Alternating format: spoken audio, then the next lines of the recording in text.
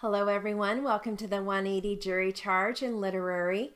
We're going to start off with some legal terms and then I'm going to read you the paragraphs. So you're going to hear testimony, initial T, final M, exhibit, X-I-B-T, like a squeeze, hearsay, H-A-E-R-S, and then document. You can write document in one stroke, D-O-M-T. All right, here we go. Ready? Oh, you're also going to hear marked for identification, which can be written as MOID, M-O-I-D, MOID. Ready? Testimony and exhibits are introduced in a case to prove certain facts. Testimony is given by witnesses and may include opinions, facts, and inferences. Circumstantial evidence is indirect evidence. Documents and tangible items are presented in the court as exhibits. Exhibits that are accepted by the court are marked for identification and may be received in evidence. Hearsay evidence may be permitted in court. At the close of the case, counsel may give closing arguments. The jury charge is given to the jury by the judge. The jury must then examine and weigh the evidence that was presented in the case. Okay. Moving right along to some literary, and the subject is bankruptcy. Ready? A debtor may wish to seek release from the liability of payment for his debts. This may be accomplished by initiating voluntary bankruptcy proceedings. The petition for bankruptcy is granted if the court finds that the debtor is unable to pay his debts. Most states require the debtor to submit a complete accounting of his assets and liabilities. Some states also require the financial background on persons closely associated with the debtor, his wife, children, business partner, etc.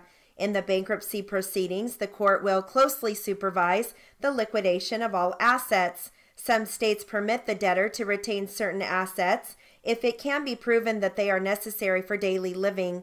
The court will recognize the claims by priority as follows. First, several claims such as mortgages. Second, priority claims such as taxes. And third, unsecured claims. Bankruptcy is a legal discharge from debts, but a moral obligation remains. The debtor will find that his credit standing is ruined. In most states, the debtor is required to wait anywhere from 3 to 10 years before reestablishing his former credit standing.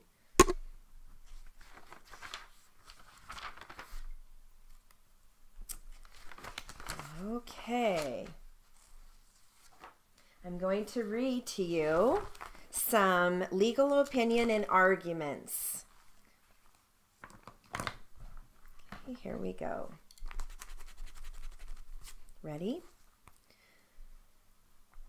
All right, now shortly before the colloquy that appears on those pages of the Huntington Center's Points and Authorities, Mr. Penwell testified, and this is on page 32 of these depositions. I can see these depositions have been logged with the court, that they had negotiated branch offices for Coast in various other places, such as Walnut Creek, California, which is some 500 miles away, Diamond Bar out in the Pomona area, West Covina, San Gabriel Valley, and Long Beach. All right, I will let counsel inquire into the fact that Mr. Penwell had conducted these negotiations for branch sites because I thought it had limited relevancy to the man's capabilities and his background and so forth and so on.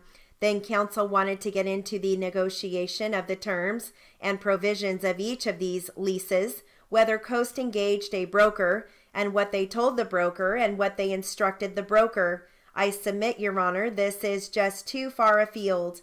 I mean, we could go on forever in these depositions on that basis. So I think questions 1 to 7 respecting the negotiation by Mr. Penwell of these other branch sites having nothing to do with Huntington Center or Huntington Beach or negotiations of other branch sites within 30 miles of Huntington Center. It is just, you know, so much absurdity in context of this particular suit. All right, now let's go on to the questions 8 through 55. It seems to me, Your Honor, these can be treated as one group. These appear at pages 27A to 27W of the Points and Authorities filed by the Huntington Center, and then also question 60, which is on page 30A, I think, belongs in this group. Now, these all deal, Your Honor, with the question of why Coast, in relocating its branch from Huntington Center to the Ettinger Plaza location, chose to move the Ettinger Plaza rather than to come to some other alternative location. Now, among those things, there are a series of questions asked to which officers participated in the decision to use Ettinger Plaza, why that site was chosen among various alternatives, Mr. Penwell's conversations with officers as to why that site was chosen. It has nothing to do, as I pointed out earlier, with any anti-competitive motivation, assuming that that can conceivably be an issue. But again, the fact is they moved out of the Huntington Center, and what rights that may give Huntington Center depends upon the interpretation of the lease and upon the application of the lease, and why, when it chose to move out, it chose location A rather than B, C, or D. It seems to me, again, if these questions are permitted to be asked of Mr. Penwell, we're going to have 5 more rounds of these questions going on by the end of May. I think it is a useless kind of discovery. Question 56 on page 28A. Now that question was answered, and I don't know why the motion was made. Mr. Penwell was asked when he became aware of Coast's decision to relocate, and there is a specific answer to that question. Question 57 was not answered, but it seems to me that was an incomplete question because there was colloquy developed in the middle of that question, and the question was never completed. Now, the last 2 questions, I don't have the number of them now, but on pages 29A and 29B, Mr. Penwell is asked of what other savings and loans or competitors of Coast he is aware of within a 3-mile radius of Huntington Center. Again, Your Honor, that goes to the so-called anti-competitive desire, belief, attitude, motive, which I don't think is an issue in this case. Thank you, Your Honor.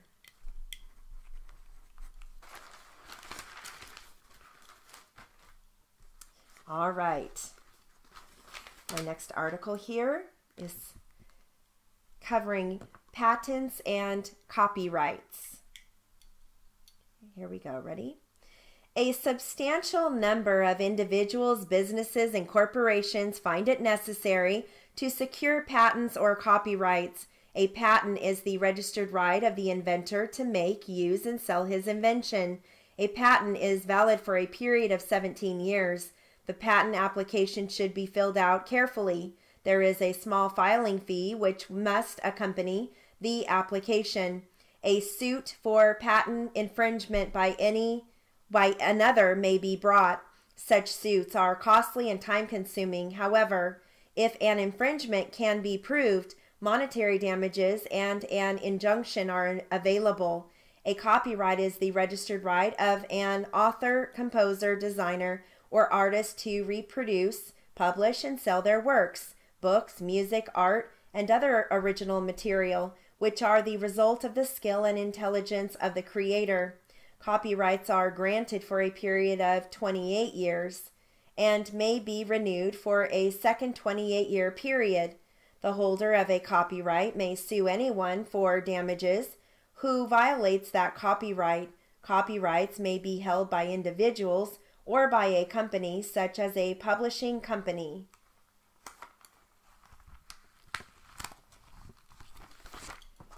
All right.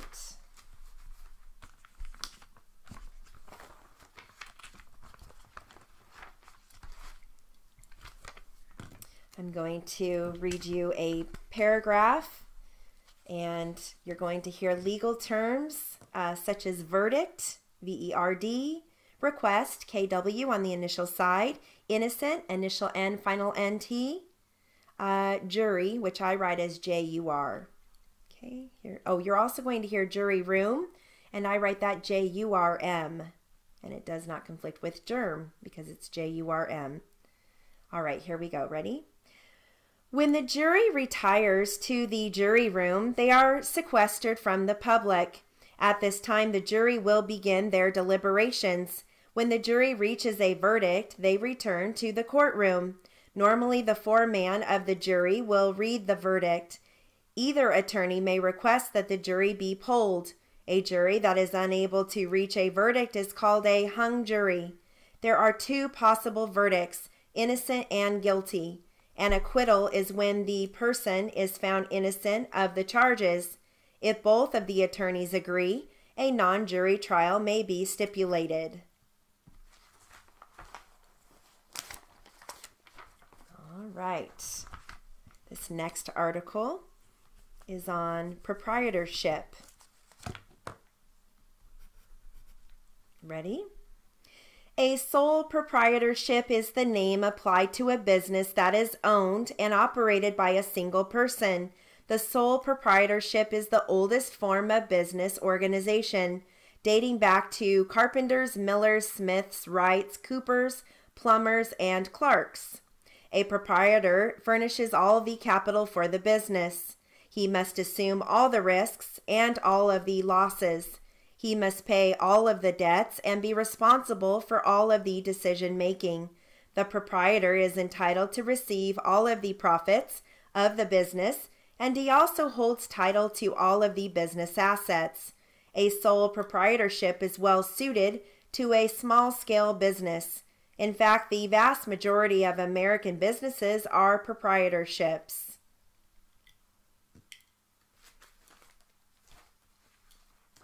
Okay, I'm going to continue on with Martin Luther King.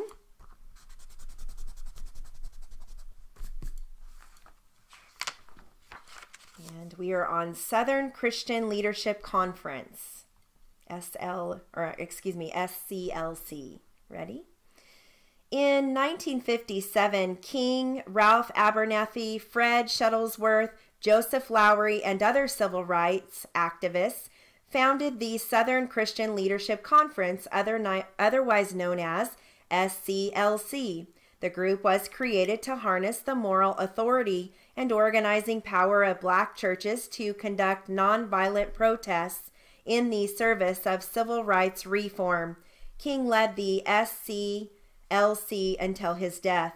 King believed that organized nonviolent protest against the system of Southern segregation, known as Jim Crow laws, would lead to extensive media coverage of the struggle for black equality and voting rights.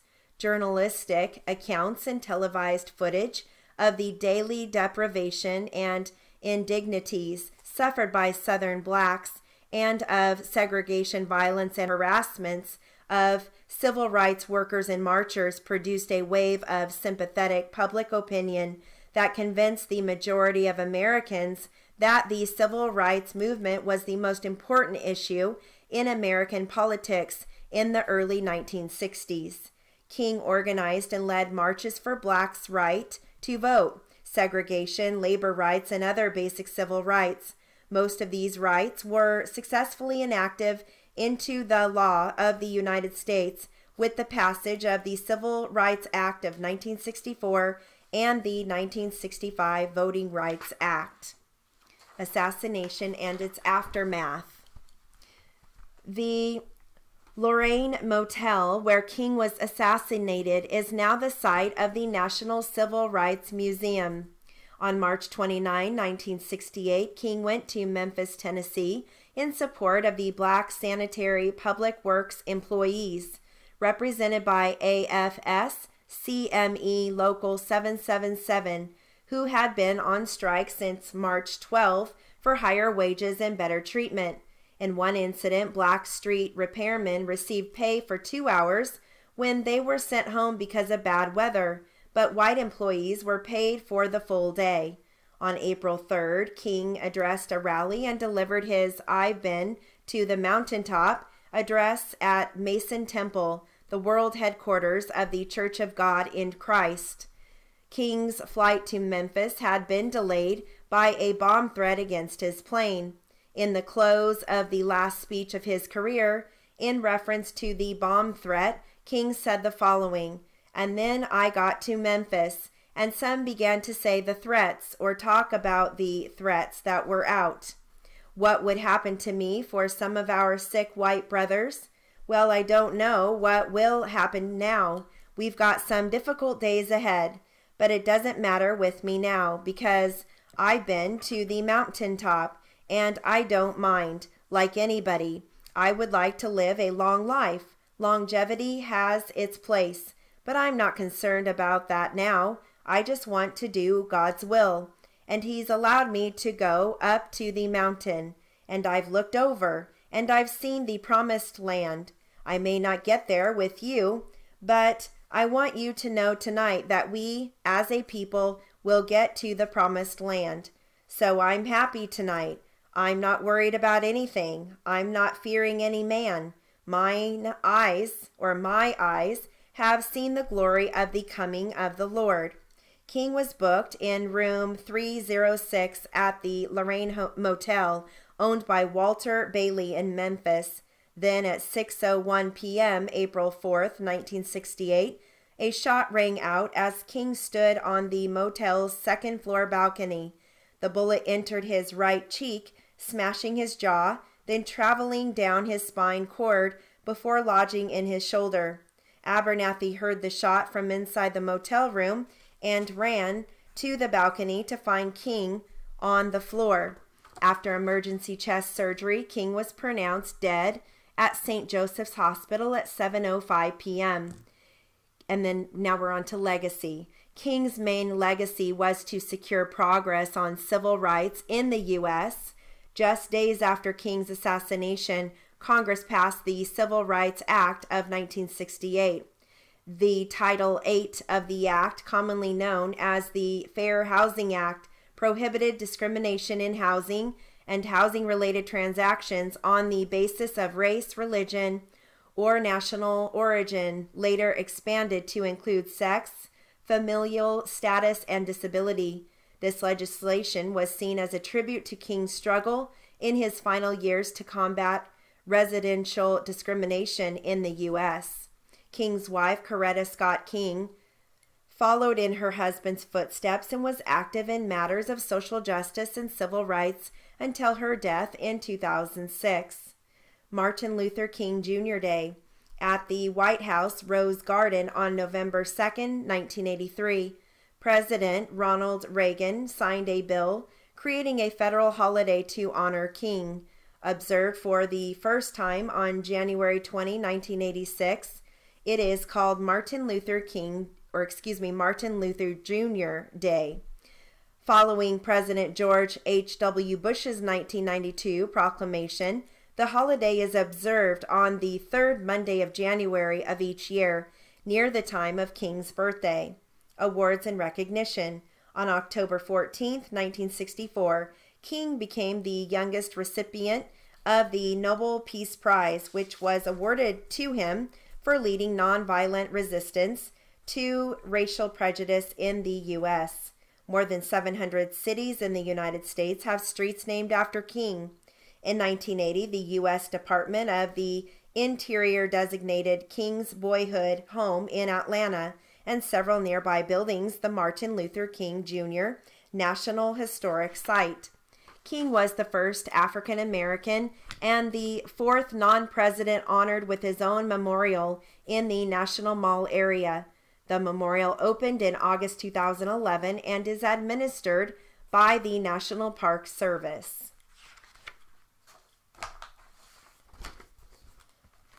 Okay.